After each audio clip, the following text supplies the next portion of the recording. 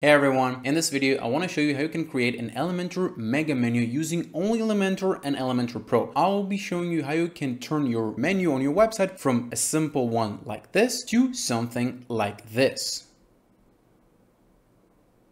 So without further ado, let's dive right in. Once you're in your WP admin dashboard, what you want to do is head over to Elementor and then settings. What you want to do is head over to features and make sure that your Elementor Flexbox is enabled. Your Flexbox container is active. Also make sure that the nested elements is active and the menu is active. Now we're doing all that because you will see here that is required. Flexbox container and nested elements. And with that out of the way, let's head over to our templates and then add new, and let's add a new header and name your header whatever you want to. I'll name my header main mega menu header. Click create, and here we won't need that. Let me explain a few things before we continue. So before, what we had is only one widget of the menu, so it was this. Now it's called WordPress menu for some reason. I don't know why. Maybe it's just to show that it was the old one because it was for WordPress. But here what we have is a new widget of menu. Now you will see that the icons are a little bit different, and I will show you exactly why in a minute. In the past, what you had to do is head over back and exit the template and head over to your appearance and then menus, and here you'll have to set up your menu and so forth. Now we don't have to do that. What we do have to do is drag and drop the new widget, and I'll show you the differences between them. So let's start with dragging the old WordPress menu and see what's the difference. So let's drag and drop it, and automatically it will put it inside a container. So now that we have this menu, you will see that it connects to the main menu, and we can see that it corresponds to what we have here in the backend under appearance and menus right over here: home, shop, about us, and contact us, as we can see right over here. So what will happen if I will drop the new mega menu that we have here only in menu, and let's see what happens.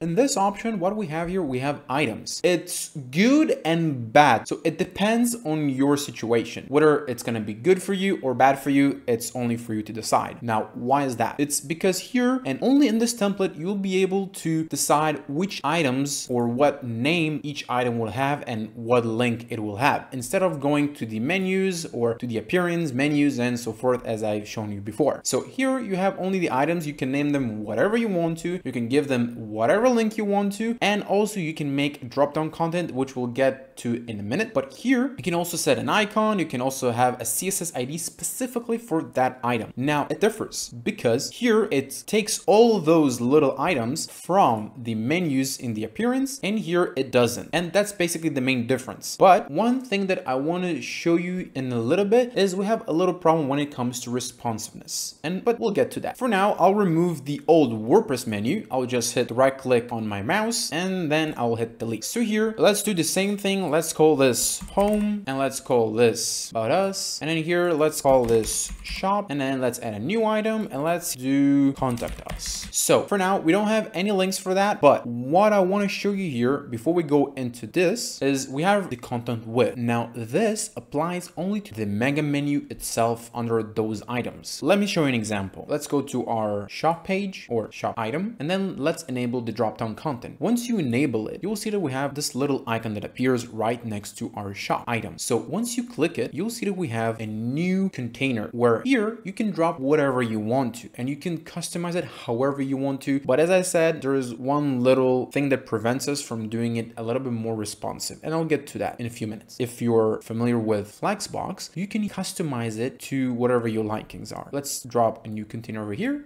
And here I will set the main container to be from left to right or to a row. What you want to do here is, let's say I want to drop a heading, and under the heading I want to drop a list. To lists, icon list, and here I'll customize it. So I've styled it a little bit. As you can see here, we have our heading, we have a few icons with items themselves. Let's say I want to add another container that will be right next to it. So I will just hit my right button on my mouse and hit duplicate. So let's do another box, and I will customize it a little bit differently. So let's say I want to make the next option to choose for who. Let's say it's for men, women, baby, or by brands. And let's say I want to add one more box that will show a gallery of products that I want to promote. So let's do the same thing. Let's duplicate it. And right over here, let's delete all these ones. And then let's add a product loop. So by that, let's go and scroll to the bottom. Let's do loop carousel. Let's drag and drop right over here. And here I'll customize something very simple, and I'll put it right over here under choose the template type to products. So I've customized it really simple. I just added the product image, the product title, and the price. So let's save and back. What we'll have here is a little carousel. So once we click on the shop, now we have our product carousel. So here, obviously you can create a different carousel than what I've created, and you can also put that slides onto display of one. So it will show only one product that you want to promote. And under the query, you can also filter it by source, whether it's going to be the latest products, sale, featured, manual selection, related products, upsell, or cross-sell. So let's say you want to do manual selection. So here you will need to, let's say I'll have this cool t-shirt. So I'll just type cool t-shirt and it will pop up right here, and it will show only this product or whatever you choose to. So I'll keep it as current query, or let's do latest products, and we have this little dots. So let's say I want to remove those dots. So I have under here on the navigation, I want to remove it. Let's remove the arrows and the pagination. Let's also remove that. Great. So it will iterate, or you know what? Let's head back to our navigation and add our navigation and leave it as it is. So now we've customized it by choose by season, choose for who, and I have some products that I want to promote here. I know it's a little bit more than you've expected, but I want to show you how many things you can put in this mega menu. Now, if we go back to our mega menu where we started, so let's close it for a little. Now here, one more thing that you can do is the item position. You can also position those items. As you remember from the beginning of this tutorial, all these are connected. So it means it's only one widget. So you can, let's say, put it in the center, or put it on the end, or put it on the start. As you can see here, it's not left, right, or center. It's because it's using flexbox. And by flexbox, it's start, center, or end, or you can stretch them. As you can see here, it puts the spaces between all the items. I like it when it's in the middle, but for now, let's put it on the start. So here you can also customize the icon that you can see here when there is the mega menu. So if you want to, you can also upload your own SVG when the icon is visible and when the icon is active. So let's say right now it's visible, but when I click it, it's active. So it turns into this icon. Let's close it for a little bit. So we have the drop down effect. Here you can customize it when it triggers. So it means when I hover the item, it will show, or when I click it, it will show. I usually keep it as hover. I think it's more intuitive to my own opinion. And here we have the animation. Let's say you want to fade it in. It's your choice, but for now we have only this animation, or you just can set it as none. So we have the menu toggle. Here, the menu toggle is on mobile. So let's do an example. Let's put it as responsive and let's turn it into mobile portrait. Here we have this icon. Now let's put some padding in it. So I went into the container of it, and let's go to advanced, and under advanced, I put it under M's because it's more responsive, as you know me. Let's put 3 on the top and 3 on the bottom. I know it's a little too much, but just for demo purposes. Now, you remember what I said about there is a problem in the responsiveness? So let me show you what I mean right now. Let's say I'm clicking, or I'm activating the drop-down menu, and here under shop, when I click it, in this example, it's not that bad, I have to say, and here you can customize it, but there are instances where it will be a problem. So let's say you want to edit this, mobile, it will be in the middle, and the same thing here, it applies. It also takes the responsiveness from what we have here to align on the mobile portrait. So let's do it middle. These ones, I want to put them in the middle if I want to here, and the same thing applies right over here, and also this, and yeah, the products will stay the same, I think. So let's close this, but now we have a little problem because you remember the mobile device cannot see when you hover this icon. It's a little problem because here when we go to the drop down effect, it will not trigger because there is no action by JavaScript to tell the item to open when it's clicked. Here we have the menu toggle. So here you have these icons, you can set them whatever you want to. So let's close it for a second. Now we have our hover, it will be the same hover animation. Here we don't have hover because obviously we don't need to, because on mobile